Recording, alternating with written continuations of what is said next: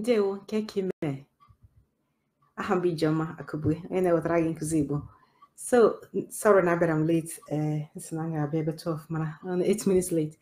So ihe nchọrọ ikwu taa ihe ga-enyere gị aka ịsụ Igbo. So 5 steps that you need to take if you're ready to speak Igbo, okay? So if you're thinking about if you're ready to speak Igbo this year, okay, you have to make a plan. That's what I'm here to talk about. You have to make a plan, and I have the 5 steps that I take my clients through when they are ready to speak Igbo, okay? And I'm going to share those 5 steps with you right now, okay? It's things you need to do because Igbo speaking is like any other goal. You need to take action, make a plan, okay, for it to come to pass. You don't take it lightly. You make a plan just like you make a business plan or study plan for any other thing that you're studying, okay? So let's start. The first step, and I will normally take my clients through, is to get clear on why they are learning Igbo, okay? You have to get clear on why you're learning Igbo. You have to get your own reason, okay? Not somebody's reason, your reason. Why are you learning to speak Igbo? Why? Okay? So the things I hear my clients say are things like, oh, I want to embrace who I am, okay? I want to connect with my family. I want to teach my children Igbo. So those are the kinds of reasons I hear. What is your why for speaking Igbo? I would like you to share in the comments. Why are you learning to speak Igbo? Because it has to be a very solid why so that you don't stop by the wayside. Okay? And once you identify your why, the next thing you need to do is write it down. Okay? Not just in your head. Write it down. When you've written something down, it's quite powerful. Okay? You write your why down somewhere you can see it, preferably every day or at least every week.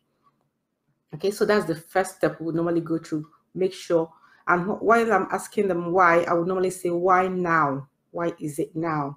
Why not 2021? Why not 2025? Why do you have to learn it now? Okay, because again, that has to be strong. If there's no strong reason for you to do it now, you'll find that you start, and after like a few weeks, you lose your focus and then you stop.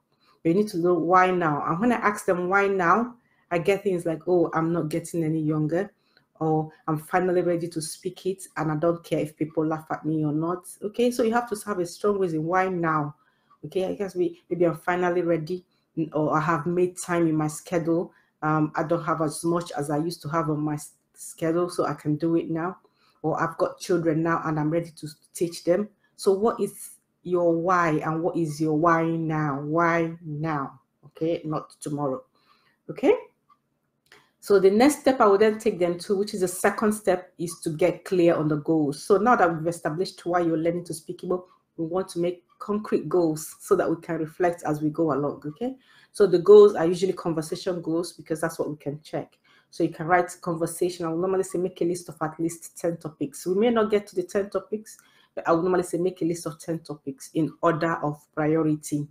So you might write things like greetings, introduction, family, cooking, eating, travel, politics, news, marriage, death, things like that.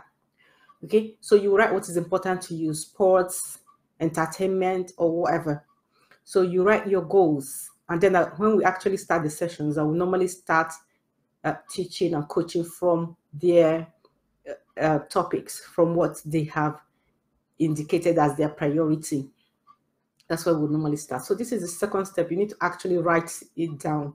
What conversation topics, because there's 1,000,001 topics. So you want to start somewhere so you don't get confused. And so that by the end of 12 weeks, which is normally what my programs run at, we can look back and see, have we achieved our goal? Okay. So the goal is not to get fluent in 12 weeks because that is very hard to do unless you're nearly fluent. But the goal is to get somewhere. Okay.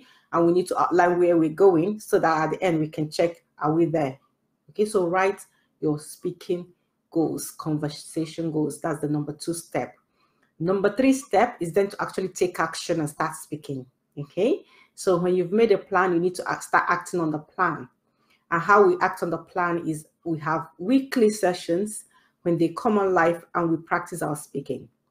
And when we are not live, they are going through their video lessons or written materials, or just learning in other ways like watching movies, listening to podcasts, listening to Igbo music, okay? So we're actually acting on those goals, okay? And when they come again, back to the live sessions, we'll practice our speaking, Okay, so that is number 3 step, actually speaking Igbo. The number 4 step I would normally take them through is to reflect on what we have done. So usually midway, so this program is for 12 weeks, the Igbo Speakers Bootcamp, where I teach people in a group of 3. Okay, so program is for 12 weeks. So usually about 4 weeks in, we will have a look at what we've done. Where are we? Are we where we want to be in 4 weeks? If not, what can we do? What can we tweak to make it happen?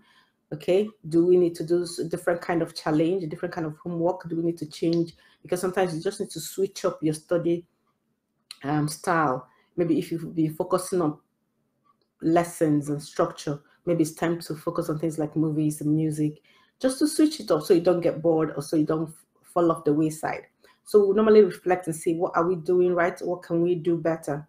And then we carry on with the other steps, the speaking. Okay, and then this brings me to the final step, which is the 5th step, because at the end of 12 weeks, it doesn't stop there. You need to carry on speaking. So we will normally create a plan for you to continue speaking after the bootcamp. Okay, and this plan will usually, depending on when you join the bootcamp, if you join the bootcamp early, this plan will usually involve me as well. I will normally support you for a period of time, even after the bootcamp. Okay, and they will create a plan for you so you continue speaking with your family. You have access to resources, and I have like a special Facebook group for the people that are my clients, where you can ask questions anytime and get help. Even if you're not getting it from me, you're getting it from other people that have taught already. Okay, so the 5 steps again that I take my clients through to get them to speak Igbo. Number 1, you need to really be clear on why you're learning Igbo and why now. Number 2, you need to be clear on your goals, your conversation topics. Okay. Number 3, then you actually start speaking. Number 4, we reflect on our goals every now and again, at least twice during the bootcamp, to see what are we doing. Okay. And number 5 is we'll make a plan for you to continue speaking so that you don't forget what you have learned.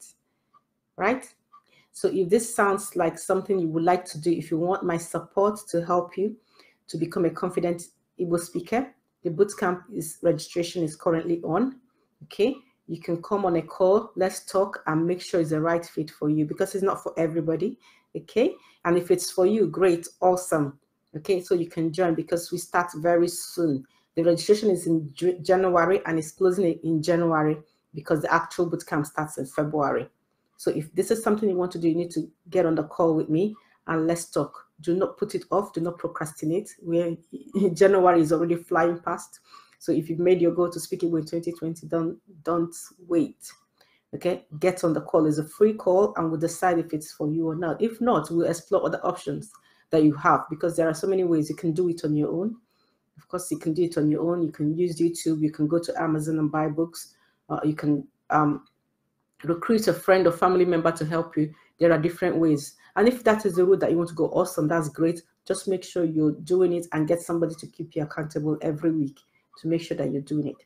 However, if you want extra support from a coach, get on the call. Let's see if my bootcamp is a great fit for you. Okay,